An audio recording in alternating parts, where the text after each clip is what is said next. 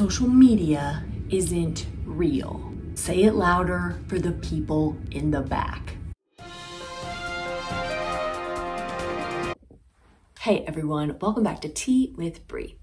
If you're new here, extra special welcome. This place where we get cozy, we put on the lights, we get the vibes going, we have the candles lit, and we gossip about whatever the tea of the day is. And today's tea of the day is trad wives, honey. And if you read the title of this video, you know that I'm making a case for trad wives. And you might say, Bree, why would you do that? You're the opposite of a trad wife. You're not a wife at all, first of all. And nothing about me and a trad wife are really going together at all, except that, no, nothing is coming up. But I want to talk today about trad wives. I want to talk about the fact that they're getting so much hate and why I think it might not be warranted. Today's tea is piping hot, so grab yours. So first of all, honey, what is a trad wife? A trad wife is short for traditional wife. When I first heard trad wife, I'll be honest, I had no idea what this term meant. This was, I don't know, a year ago, something like that. I thought it was something to do with, I don't know, trad climbing, like maybe you're a climber wife. Honey, I was wrong. I was incorrect. So traditional wife, trad wife, is basically hearkening back to the days of the 1950s. Y'all know the aesthetic. I'll put it here. It's basically demure. How I do my makeup for work?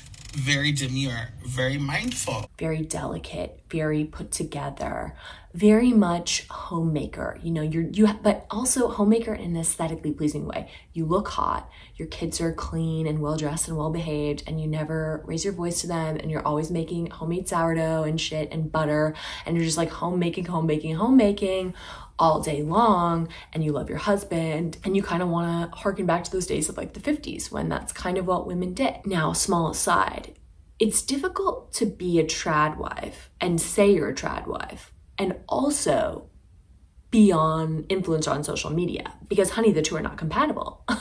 If you're a trad wife, you're not supposed to be working.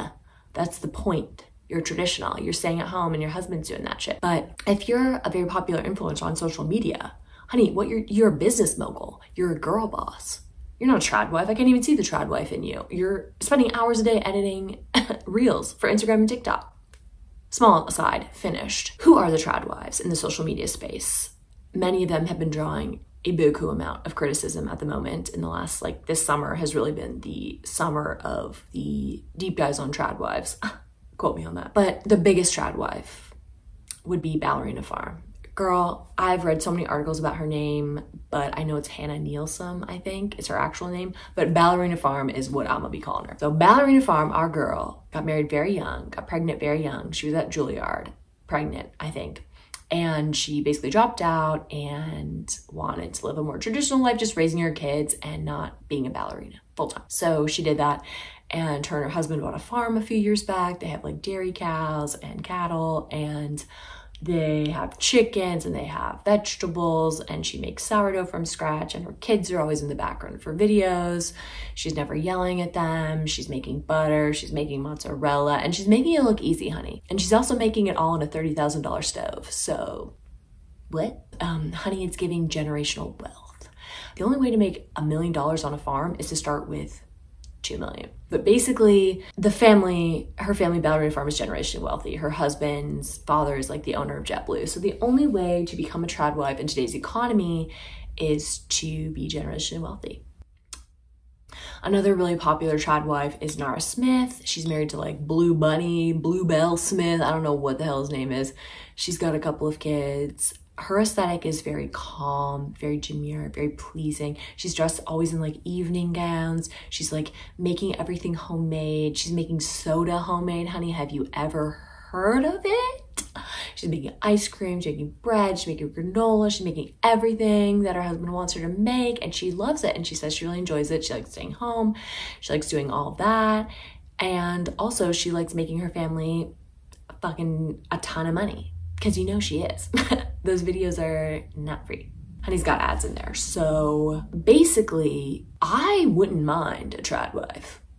How do I, as a woman, get a trad wife? Because what I'm hearing is someone just makes you food all day, takes care of your kids, looks super hot, is super excited to see you, and you basically don't have to do shit. I'm into it. Also, they're also supporting you because they're influencers and they're probably making tons on brand deals. So it's like, you don't even have to work. So you have a trad wife and you actually don't have to work because of this trad wife. Honey, sign me up.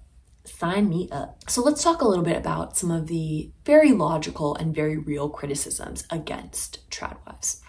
So yes, they've been drawing criticism. One such reason is like promoting these antiquated traditional values where like women don't need to work and they just like submit to their husbands and blah, blah, blah. But honey, it's like they're not even promoting that. The matter of fact is they're filming all these videos. They're actually showing you that they are working. They're working women, honey. They're working hard. They're working to look aesthetic. They're working to bring you your sourdough bread that looks, you know, homemade as hell. So it's like they are working. So I don't really get that criticism as much because a bitch is working, and if you're watching the video, you can see it. So you should be connecting the dots here. Another criticism is that like, we don't want to set women back. Bitch, our government is working to set women back. Like, social media is a insane shit show, and I don't think any one fad or aspect of it is setting women back any further than anything else. The last criticism is that they're very inauthentic because you have Nara Smith looking amazing, glamorous, super beautiful like a model and cooking, and she doesn't have like a crumb on her. Her kids are just on her hip. No one's screaming, no one's crying, no one's throwing things, and her kitchen looks perfect. Everything looks perfect. And the criticism is that that is inauthentic. Similar for Ballerina Farm. She's got like 9 kids, 8 kids. She won like beauty pageants. She's like hot. She like milks cows and shit. And people are like, it's not real. She must have so much help. And apparently she says she like doesn't really have help, but like the inauthentic argument to me is very difficult to pay any attention to seriously because, and I don't know how to say this without blowing your entire mind, but social media isn't real. The fact that I need to say that makes me feel like we've all just gone a little cuckoo because we're talking about someone filming a segment of their life and we're angry because it's not real. Duh, bitch. Where have you been at? The internet isn't real. Social media is one of the most unreal aspects of the internet. If you're going on to Instagram or YouTube and you want really authentic connection, you should get off of that and go, I don't know, smell grass, touch it, engage with it, speak to a human, pet a dog, like do something like that. Because duh, social media is inauthentic. I'm not gonna blame trad wives for being inauthentic when every aspect of my scroll is inauthentic. Name one influencer over, I don't know, 100,000 followers who has no ads, who's not trying to sell you anything of their own brand or someone else's brand, who isn't trying to convince you of something. Everyone has an agenda. Everyone's trying to get their coin, baby. Can we fault them for that? I don't know. It's like, to me, this is gonna be a wild analogy, but hear me out. You have like OnlyFans, right? You have women making decisions about their own lives and their own bodies and their own value systems and engaging with their viewers or the people who, the men, generally speaking, who interact with them in a way that is not authentic, and everyone kind of knows that. They're telling this man, I love you, or whatever in the DMs, and honey, we all know that's just not real. On the other hand, you have trad wives who are also women making their own decisions and making money and also selling something that is inauthentic. And it's like, why are we so confused about what's real in this case? Because they're not on OnlyFans? Girl, it's all fake. And to me, this is like a problem with greater society, right? That we have forgotten that the way that people portray themselves online in order to sell things and make money isn't real. Duh. It's like when you go to a car dealership and someone's really nice to you, the car dealers are like really nice to you, they're offering you coffee, they're offering you tea, and then you don't buy the car and they kind of get pissed, they don't pay attention to you, and you're like super mad because you didn't understand that what was happening was not an authentic relationship. It was a means to an end, baby girl. It was a means to an end. And I feel like trad wives have just become yet another aspect of being a woman that we have to criticize and bash down and whatever and whatever and whatever. And it's like, do I want to be a trad wife? Fuck no. I want a trad wife. I don't want to be one, bro. I don't want to wear these dresses. I don't want to bake sourdough. I don't give a shit about homemade butter. I don't care about having 800 kids. I don't care about any of it. But also, do what you want, girl. These people should be able to do what they want. I mean, it's like, I just don't see why every couple months, every couple weeks, honestly, there's another aspect of something about women that everyone hates and has to tear down. There's the pick me girl, there's the trad wives, it's just like the list goes on, and we just like hate all of them.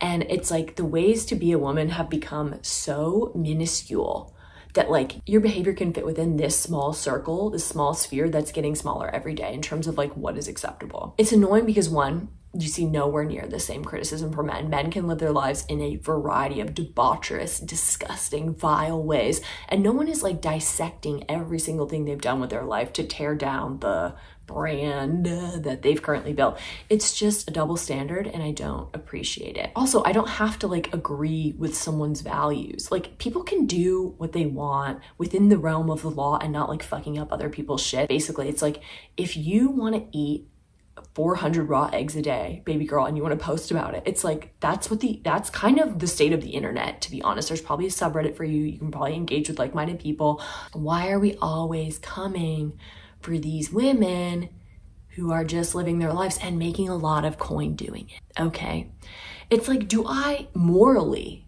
do I agree with it?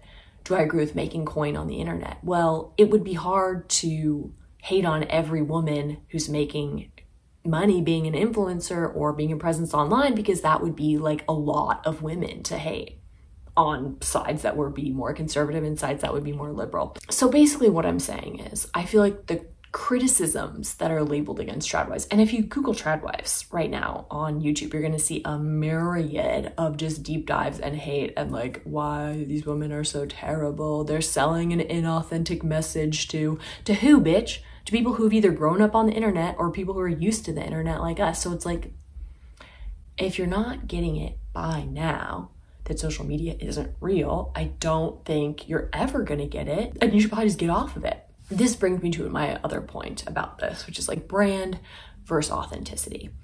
This plays a lot into another phenomenon that I really want to talk about, which is like the super fan, or you know, the mega fan, where the parasocial relationship is just so intense that people are acting all kinds of fools all over the internet, all over Twitter, Instagram, TikTok, just being ridiculous because they feel they have mistaken what is a brand for what is authentic. And you can argue, I mean, I think you see this the strongest with Taylor Swift, right? That she's super authentic with her fans and all her songs are like, you know, they're all so deep and real about her life and she's so vulnerable with her fans. But at the end of the day, sweetie, it's like, you don't know her. And I think she would look at this video and be like, yeah, bitch, they don't. She releases very small, very segmented, very controlled parts of her life that are very cathartic for her, and then puts on a show, and you see the show and you mistake it for something that's real. It's real. It's a real show, but it's not like real. It's not like a deep friendship. It's not like living with someone. It's not like being in partnership with someone where you see all aspects of who they are, how they make choices, how they act when they're stressed, blah, blah, blah. It's like, it's not authentic. And so I feel like the reason that trad wives are making people so mad is because, yes, they're selling a message that what they're saying is authentic and that their life is authentic, but the onus is on you as someone consuming internet culture to draw a differentiating line between like what somebody says and what is a brand and what is real, what is authentic. Everyone's selling you something. Everyone's trying to make their brand seem and appear as authentic as possible, but it's just not accurate. And the more money you stand to gain, the more tightly you're gonna wanna adhere to this, right? Because it makes people feel like they know you. It makes people feel like they want your fucking flower that you're selling, girl. I don't know. Y'all, I'm up in a tizzy. What are my action points? What am I really saying? How can I distill all this into a TLDR? My TLDR is this. 1, let the trad wives be. There's always going to be push and pull in culture. As things become more liberal, there will be a push back against that and a desire for the past. This has happened as long as human beings have existed, and it's not going to stop because you post a giant expose dissecting a woman's life and calling all of her choices terrible. It's not.